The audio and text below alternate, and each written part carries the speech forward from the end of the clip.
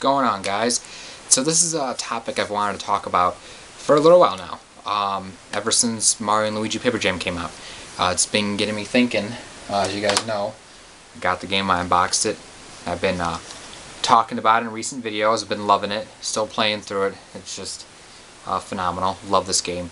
But it's a crossover of sorts of Mario and Luigi and Paper Mario. It's still a Mario and Luigi game through and through with the gameplay, but the story and elements of both series have sort of merged with this game.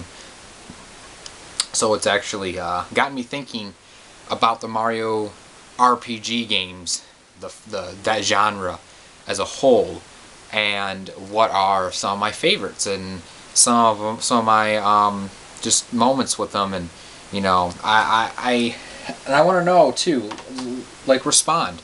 Leave a comment. Let me know what your guys' favorite Mario RPGs are, or least favorite. As you guys know, the first one to come out was Super Mario RPG Legend of the Seven Stars, back on the Super Nintendo. This is back in the 90s. I played this in the late 90s. First Mario RPG game I played before there were any others, before Paper Mario or Mario Luigi even existed, and this is phenomenal. It's just, this game is an instant classic. I've done everything I could. I've gotten all the hidden areas and items and equipment. I've gotten all characters level 30. I've beaten Smithy, so I've beaten the game. I've beaten the extra boss Kulex. I've played this game multiple times. It's been a couple of years since I played it, so I think the last time I played it was my senior year of high school. But I can plug it in today and just play through it and still have as much fun now as I did back then.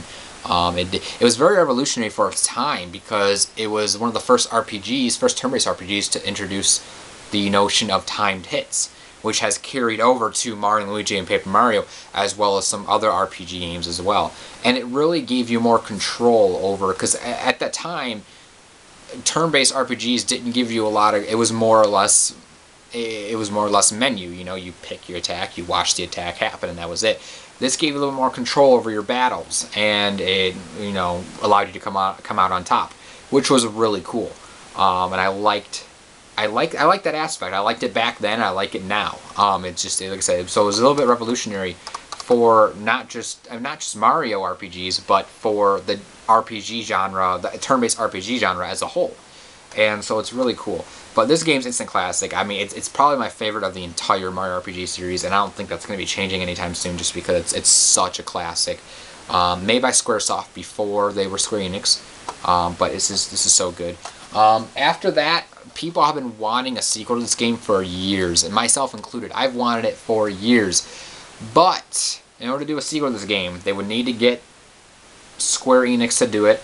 They would need to sign on to do it, use a lot of their original characters and set pieces that were in this game that they have copyrighted, unfortunately. Things like Geno and Mallow, which just doesn't happen.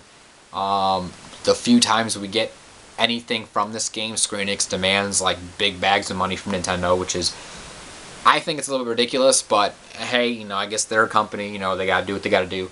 But it looks like a sequel to this game isn't happening anytime soon, and that actually saddens me. But we still get terrific games in its spot.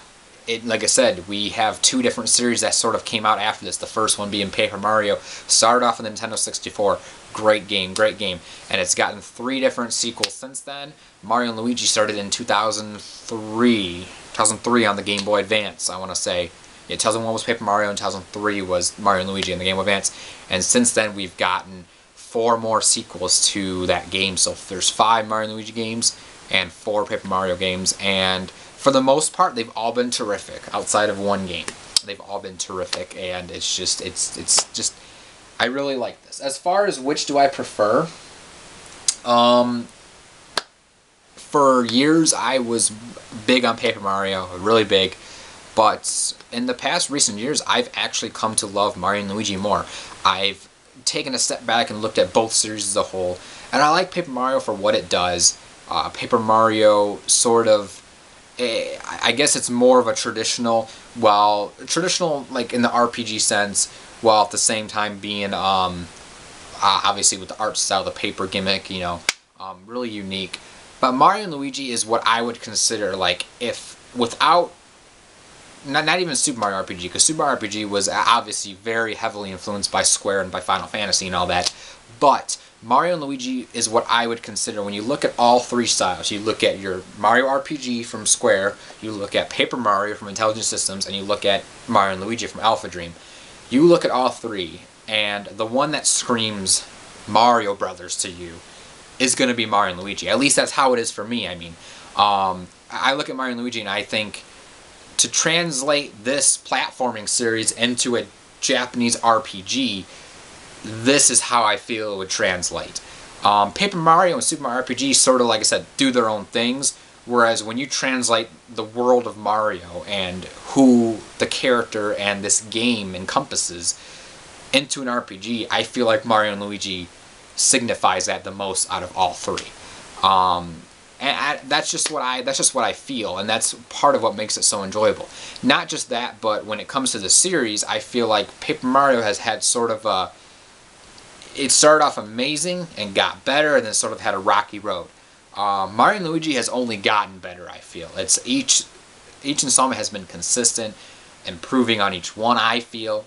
And they've all been terrific, terrific games. I can play any of them, you know, Superstar Saga, Partners in Time, you know, I can play them all, and they feel so good. As far as what my favorites are, one of my favorite games of the Mario RPGs has always been Paper Mario: The Thousand Year Door. This is the second Paper Mario game. This is when, in my opinion, Paper Mario was at its peak, was this game.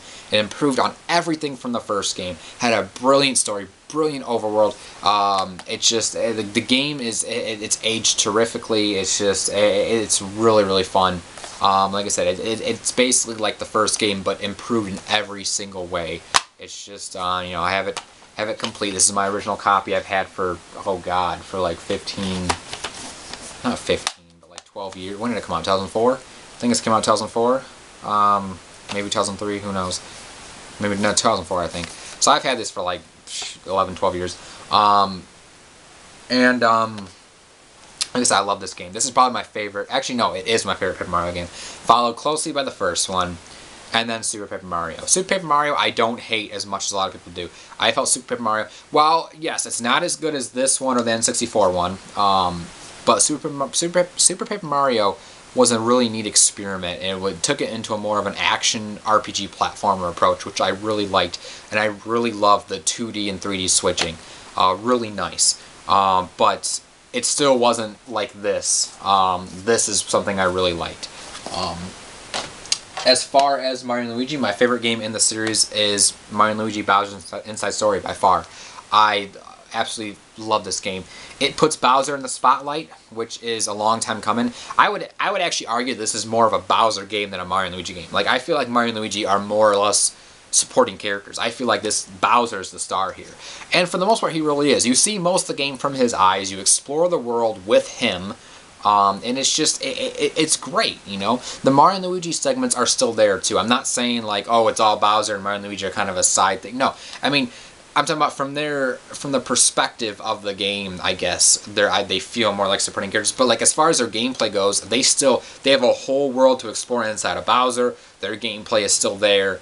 Again, improved upon, you know, coming off of Superstar Saga and then Partners in Time. So it's just really good. The overworld is nice. It brought back one of my favorite villains of not just Mario, but in gaming overall, which is Fawful. I love Fawful. I know he, spoiler alert, just warning you guys. Okay, in this game, Fawful does die. He dies at the end of the game. And I understand that, but I kind of wish there'd be, like, some way to bring him back. Like, there's a shroud of him somewhere out there, or he gets cloned, or someone wishes upon some other star thing in the Mario universe, and he comes back, you know. I kind of want him to come back in some way, shape, or form, but I absolutely love this game. This is definitely my favorite of the Mario and Luigi games. Now, if we're talking about least favorite, Mario and Luigi is very hard, because I don't really have a least favorite for Mario and Luigi. They're all phenomenal games. I'm loving Paper Jam. Bowser's Inside Story is phenomenal. Both Superstar Saga and Partners in Time are really good. Partners in Time, I feel, gets a lot of flack. I actually really like Partners in Time. It does things a little bit differently. I mean, it's not as open world as Superstar Saga was, but for the way the game is presented, it doesn't need to be. I guess that's the way I see it, with the whole ripples in time, and you access different plot point, different points in time with different areas. I don't know. It's just I never had an issue with Partners in Time. If I really had to pick a least favorite, it would have to be either Superstar Saga or potentially Dream Team. Dream Team, I can say I don't have a full opinion on because I own the game, but I played, I want to say, I played up until Bowser finally, like, joins into the story where he starts to go and kidnap Peach. He jumps in the dream world, and I played, I think, maybe 2 or 3 hours after that. And that's about it. I loaned it to a friend after that. And I haven't actually played anymore since, so I need to definitely pick it back up and play it. Probably, you know, I want to definitely after Paper Jam. But so Dream Team I can't say too much on. I will say with Dream Team though is it didn't hook me as much as the other Mario & Luigi games, although it was very fantastic, phenomenal what I did play. And there are a lot of tutorials, a lot of dialogue. Like, it's an RPG, there's going to be dialogue, tutorials, but it seemed like there was a lot more than usual. And me personally, when I play a game, it's just like, alright, let me play the game, you know? It's just like, ah! But yeah, so it'd either be Dream Team or Superstar Saga. Superstar Saga I still love. It's a fantastic game. That's why I say it's so hard. It's so hard picking a least favorite for Mario and Luigi because they're such consistently good. They're just, it's a great series. As for Paper Mario, this is what Nintendo. What is this? Like, you know, what is this? What did you make here, Intelligent Systems? Like, why? Like, why? I mean, when the 3DS was first being shown off with a Paper Mario game, it looked like it went back to the first two. It looked great. Oh, then Miyamoto offered a few suggestive things. Intelligent Systems took it way too far. I don't think it was Miyamoto's fault. Miyamoto just said, you know, use the sticker aspect more and try to use some more established Mario characters. Which you can still do that without all the problems that this game fucking has. Intelligent Systems just really fucked this game up. I don't know what they did here. Battling is pointless now. There's no experience points. It's basically, it went back to the turn-based of the first two games while taking out everything that made the battles good. That's pretty much how I can describe it. It's like okay, imagine imagine you're 7 years old, right? You have this awesome. You're turning 8. You get this awesome birthday cake, right? It has it's cooked just right. It's got the ingredients you love. It's got this nice nice freaking icing on it. Got some strawberries and stuff. It's like the most amazing cake. Maybe it's got ice cream in the middle. Amazing cake. Each part of it you like. Then fast forward 10 years later, right? And it's like, oh, I'm turning 18 now, It's like, now you get a cake, and it uses the same ingredients, but there's no filling, no icing, no strawberries. It's just that cake, and it's not even cooked well. That's pretty much an analogy I can say for this game. It's like, they're like, oh, we're going back to the originals, but... yeah. And I'm just like, I'll be honest, I haven't beaten this game. I got somewhere in World 2 dash whatever. There's a lot of weird stuff with the stickers. I just do not like how you explore the overworld with them. It's not even overworld. It's just like a level by level thing. And the way they do the original characters, the established characters, it's so bland. Like there's nothing unique about the characters in this game. Bowser, he went back to being the villain, which is fine. He was the villain in the original Paper Mario, but the difference is he had characterization. Really good characterization in the original Paper Mario. This game, he grabs the sticker crown and he roars and breathes fire and that's it. He doesn't even talk. It's like, it's bullshit. So this game, I don't know why this exists. Like, this is just, I don't know. I mean, I know there's some people who like it for what it is, and that's fine. Cool, enjoy it. I'm glad that someone else is able to see something in this game that I cannot. But I hate this game. I can't really. There's nothing else I can really say. But yeah, besides that one game, I love the Mario RPGs. It's definitely one of my favorite series and one of my favorite subgenres of the Mario franchise. So, anyways, guys, like I said, let me know, what are your favorite Mario RPGs? What are your least favorite ones? What's some of your favorite things about the series? Let me know. Post some comments below. And thank you for watching. I will check you guys later. More videos are coming soon. Stay tuned, and peace out.